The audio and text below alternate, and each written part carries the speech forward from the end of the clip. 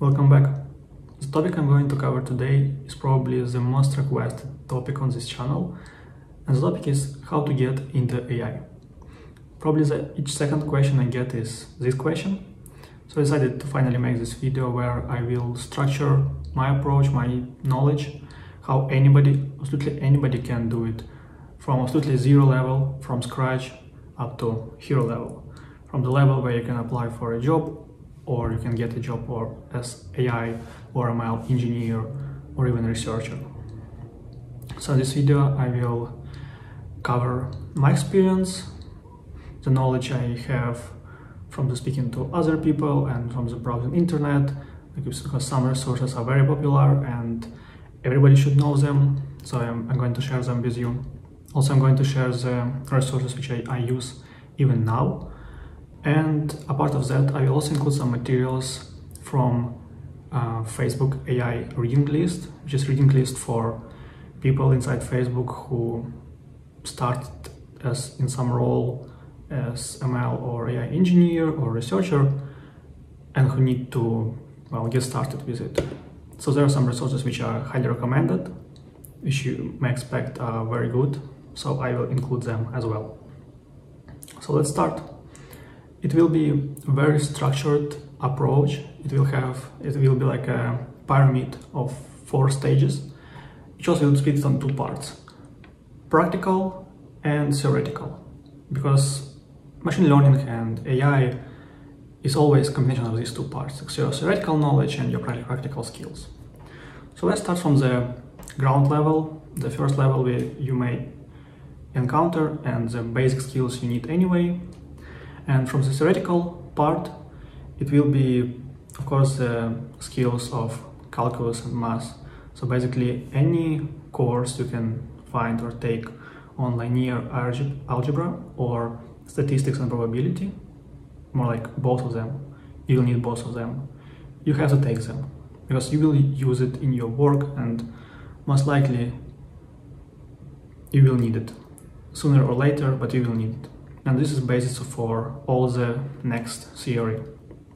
So you need to know it. Any course, any book, whatever you can take, it will work because the math is the same everywhere.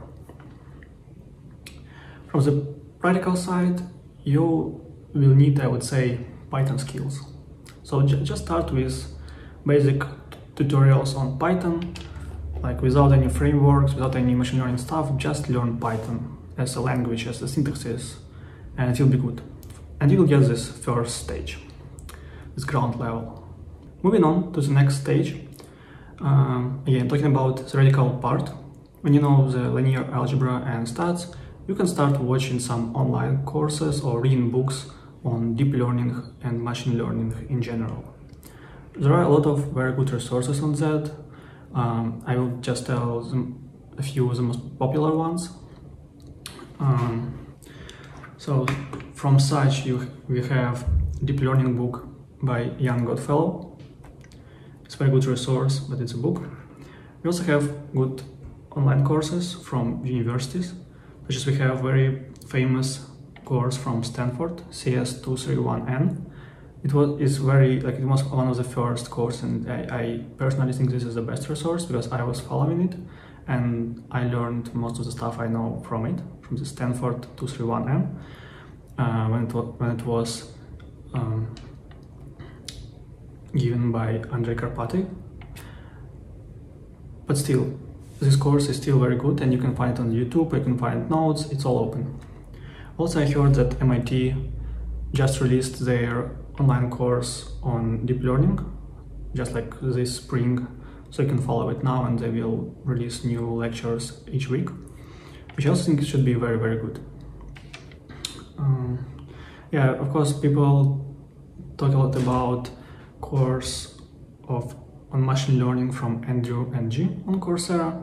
I think it's good, and yeah, you will have to start from basic machine learning stuff before moving to deep learning, and you should understand that and don't try to skip it because you will need it anyway, especially when you will start interviewing for job positions.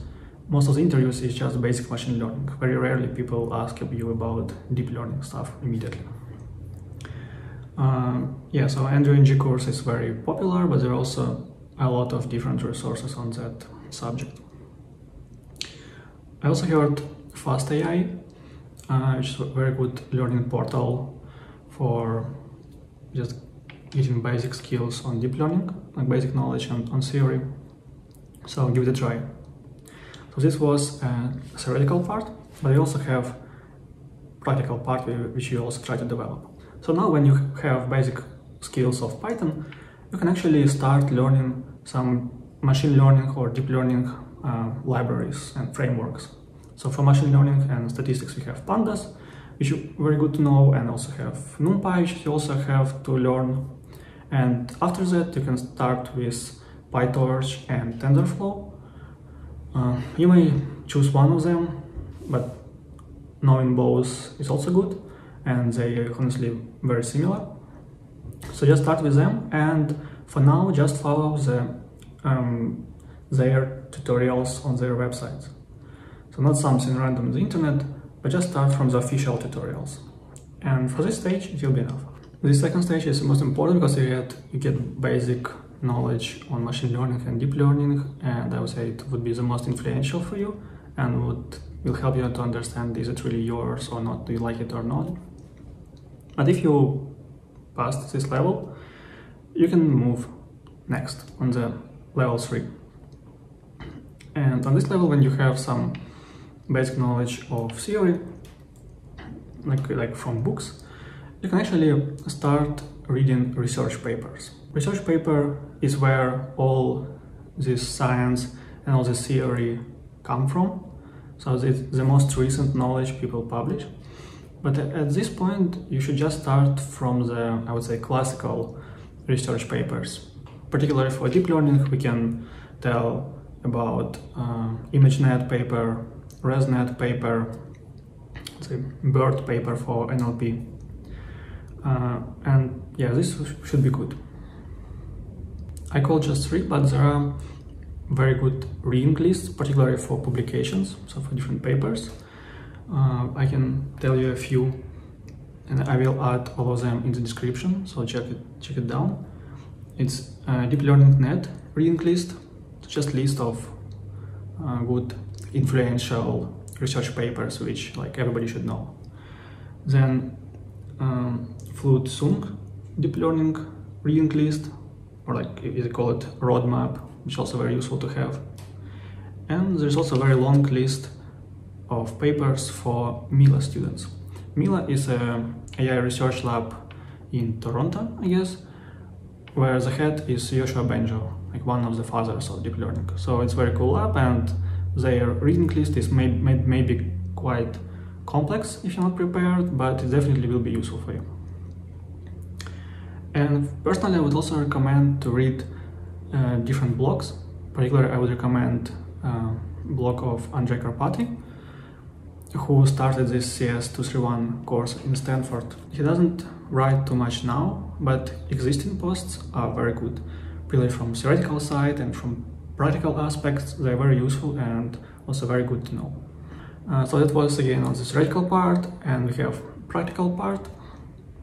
When you already learned something about libraries and frameworks and you did all their official tutorials, so now you can actually move to more advanced tutorials and try to implement more advanced algorithms with random tutorials and lessons you can find on the internet.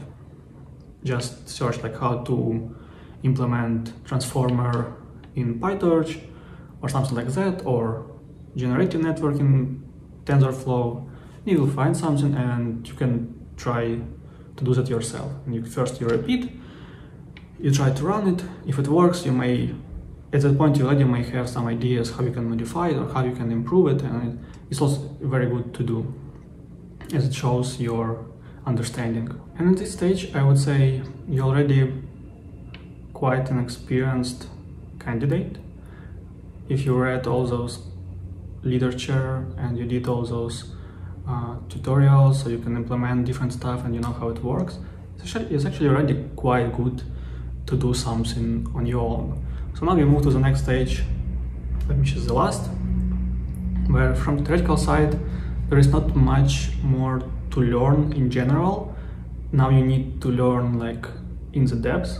You need to choose some particular topic which you want to study or you want to be expert in, because you cannot capture everything. No matter how much you want, you just cannot do it. So whether you choose some particular topic in computer vision, like generation of images, or some face recognition, or something in NLP, like question answering, you probably will find something which you like. And then you can just start to read new papers on this topic. Like, this process never stops. You will always have to read new papers and follow all the news, like what people do and which new algorithms appear. So do that. Also, I would advise to subscribe for different news channels or mailing lists, which just send you weekly some updates on general, like what's general happening in the world, in, of course, like ML AI world. From those, I can recommend Batch. It's a very good mailing list from Andrew NG group, which is again one of the fathers of deep learning. It is like for ML AI in general. And for NLP in particular, I would recommend Sebastian Rader, which is also a very good specialist, and he writes very good review on different new algorithms. For publications, for recent publications, there are a lot of different channels, like in Slack, in Twitter, wherever. We also have, like, of course, we have ArXiv, we have different conferences. There's also a Distill, which is like online publishing system platform. I'm not really sure what is it, but there are a lot of good materials are there. So don't expect this part to finish anywhere soon, because you will just have to do it all the time if you will work in this field, just to catch up and be like up to date, know what's going on around and how your work actually fits in the image of the world today. Yeah, so don't approach it too aggressively, because you will not be able to read a lot of papers every day. Like, keep it moderately, because it's a long shot game. And last, we have the last part, just practical side of this highest level, when you already know pretty much how to implement any algorithm you know or you like to implement, because you followed all these tutorials and you try different things, and you finally can do something on your own. So at this point you have different options how to get more experience, like just hands-on experience. So first you can start your own project, something simple like some toy projects which you will show to your friends, or something more serious which you will deploy and will attract some users, so different people can use it. It's very useful and it's very interesting to show something which people use. On the other hand, you can also contribute to open source projects, just like different big ML frameworks have a lot of work which different people support and contribute. Again, it's very useful experience, a bit different from the first one, but it's useful experience of working in a team and contributing to different big projects, and like recruiters and other people appreciate it. And of course, like if it's possible, you can start to try to find internship.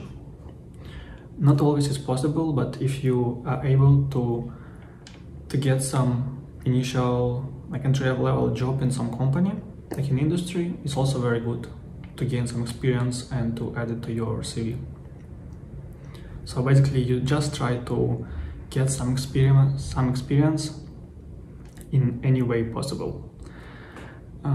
Because once all these 4 stages are done, and level 4 you cannot really you can't really finish. It will be continuous work, but when you feel that you already know something and you have some experience, and not only you know it, but you can also prove it somehow, show it somehow with some projects or some experience of working in a company to put it in your CV, then you can start applying to more serious roles like full-time jobs. Basically, you are all set to start your work as a professional. And that's pretty much it. I will put all the links and all the resources I mentioned in the description, so you will be able to find them easily. And I hope it was useful for you. If you have any more questions, just leave them in the comments and I will try to answer them.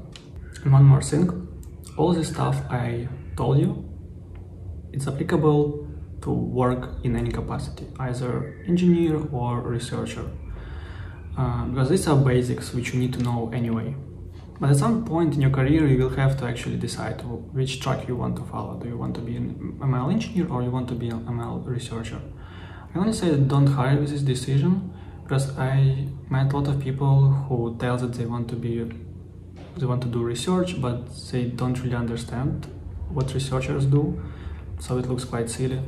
Yeah, don't hurry with this decision. And in one of the next videos, I will actually try to explain you what's the difference between these two roles, engineer and researcher.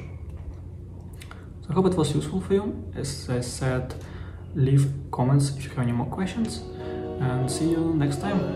Bye. I miss those California nights with you. There's no way I could get over you.